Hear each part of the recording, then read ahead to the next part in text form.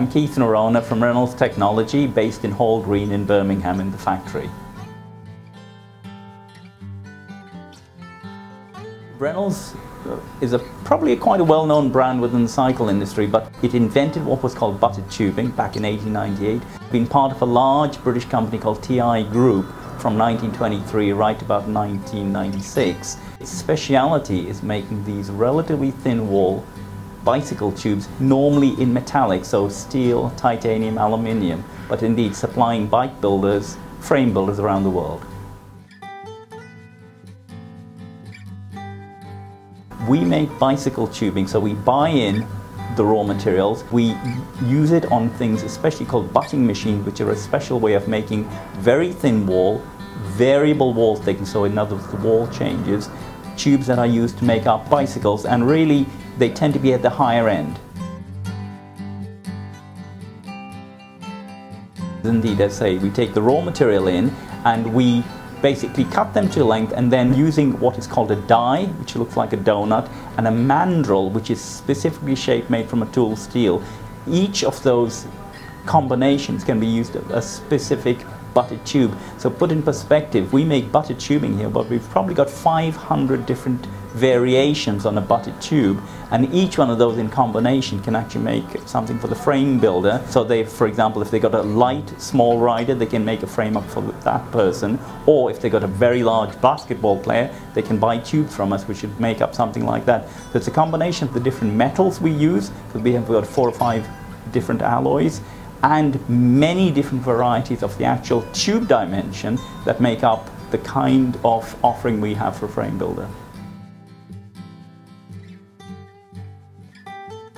The Reynolds 531, which is a well-known brand of ours, was actually launched in 1935. One of the big things we do is we spend a lot of money on working out and trying out different alloys. So for example, we do titanium alloys, we do these Mar-aging steels, and the technology that Reynolds now offers is a combination of this butted technology, which is the wall thickness change, but also the fact we now look at metals in particular that are actually a lot stronger. In other words, strength to weight is higher now than it was, say, even 20 years ago.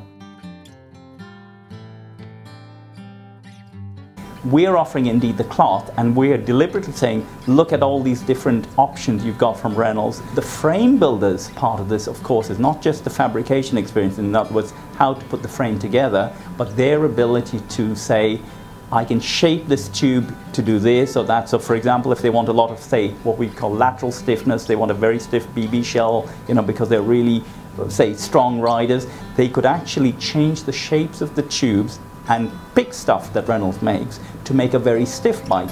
Other people, for example, would say want to do long distance touring. They're going to load the bike in different ways. Again, a frame builder can choose probably more traditional round tubes, but they're going to allow for the loading of that frame, including the panniers, to say this is going to make you a bike that's going to be very fatigue resistant, and you know, you could ride around the world in it.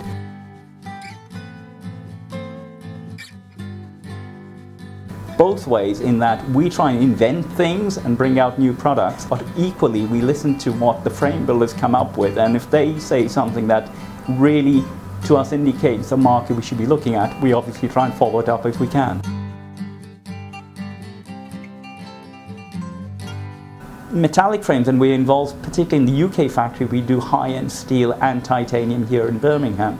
We've definitely seen a steady rise over the last 3 years in that, and inquiries from around the world for materials like that, because obviously with the materials we do, they're made in relatively small quantities, but they do need to be pretty precise, and we've definitely seen more interest in this kind of thing here. We were looking for a very high-end product, and the technical property of 953 is, we call it strength to weight. So per kilo of weight, for example, how strong can it be? The 953 raw material is definitely the highest strength to weight material we currently deal with. We then had to take that raw material and turn it into a butted tube, and that in itself was a pretty tough job. But the beauty is we could use the butting technology on it, because not all metals are ductile enough to be butted. But with the mechanical properties being so high, we've actually got a material with 953 which is called a Mar-aging stainless steel. We've got something which overcomes one of the supposed issues of steels, which is that they rust. The stainless element of it has been a major advantage, but I think what we've really brought to the market as far as we're concerned with 953 is for the first time we've got a material which is actually so strong that it can compare with even titanium in terms of a strength to weight. 931 is about the strength of our Reynolds 853, but it is a stainless material. So now we've got a combination of a very, very high strength premium alloy, and we've got the 931 at a slightly lower price point, which has a number of the advantages of 953. So really we're widening the range of stainless offerings we can provide to frame builders.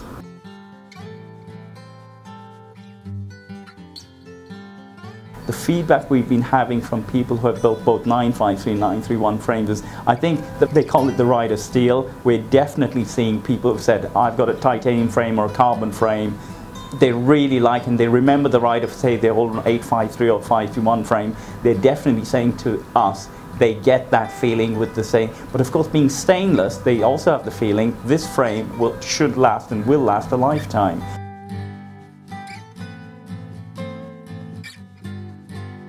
We jokingly call them unobtainium products here, in the sense that by the nature of our operation, we get involved with many suppliers around the world who have got what seem to be great metallic alloys that we really must try out.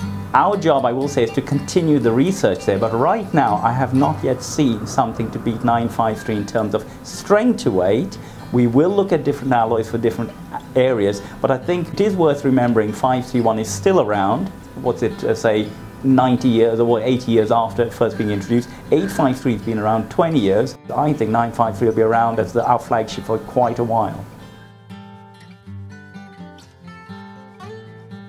I have a number of frames. I will say they're all prototypes. I do have a 953, one of the first ones built. I've got one of the 853s, one of the first ones built. I've also got an aluminium lithium frame, which was produced using an American supplier's alloy, and sadly they were part of the space shuttle supply, so we can't get that alloy anymore. But I think basically I get very early versions of it, not necessarily fully sorted out.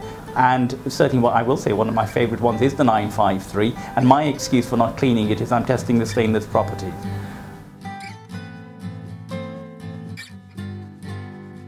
Friends in each case, normally custom builders. I will say a friend from Taiwan hand built my 953, but my 853 was made by one of them. So I won't name names deliberately, but I am very lucky in this business that we have a number of personal relations with the custom builders.